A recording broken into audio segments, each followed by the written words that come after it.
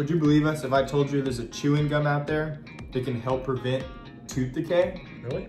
Yeah, I'm not talking about Double Bubble, Hubba Bubba, or Bazooka. Fruit Stripe, Juicy Fruit, Big Red, Double Mint, the center of a glow pop. Big League Chew, remember Big League Chew? I do. Those are good of this. I'm talking about...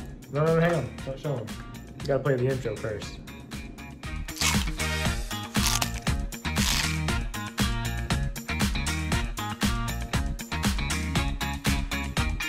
Welcome to Tooth Brothers. I'm Dr. Scott. I'm Dr. Kevin. We're coming to you from ADL Dentistry. We talk to you about teeth, dentistry, and the dental office. If you're watching us on YouTube, if you could hit the subscribe button, give us a thumbs up. If you're watching on Instagram or Facebook, go ahead and give us a thumbs up as well. We'd greatly appreciate that. Now, the gum we're talking about is gum containing xylitol. Xylitol, yes, that's right. Xylitol. Xylitol. What is xylitol, Dr. Kevin? Xylitol is an artificial sweetener. And like most artificial sweeteners, it stimulates the sweet receptors on our tongue many times more than typical sugar does. And because of that, there's many times less of it that's able to be put into products like gums and candies, those sorts of things.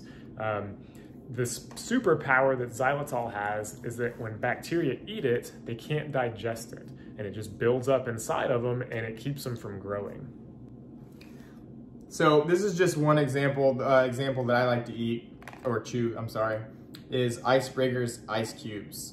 Now, the main ingredient, what you want to look for when you're trying to find a xylitol-based gum is look on the back where it says ingredients, and you want the first or second ingredient to say xylitol. I don't know if you guys can see this or not, but it says xylitol. And also what's cool about this particular product is it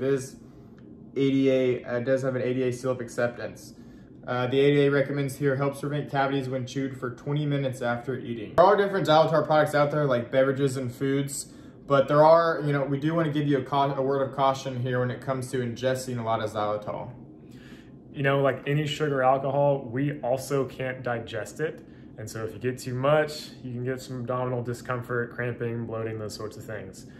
Most of the time in a piece of gum, that's not going to happen. That's not enough to cause that. So I'm not personally too concerned about that. Some people are more sensitive to it than others. If you try it out and you get that kind of an issue, then you might want to discontinue use. So the way Dr. Kevin and I like to use xylitol is that we keep it in our car as xylitol-based gum. And not all the time we have a toothbrush on us, so we throw some xylitol in after lunch, especially if you had anything sugary.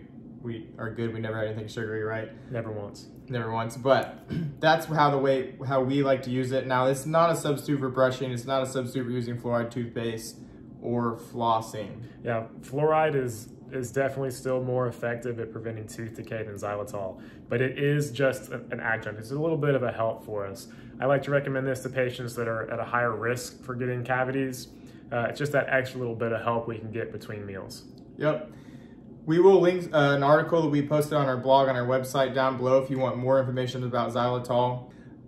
If you like our video, again, give us a thumbs up and comment below if we missed any bubblegum mentions from the intro. I would like to hear all y'all's favorite bubblegum. Thanks for watching. See y'all next time.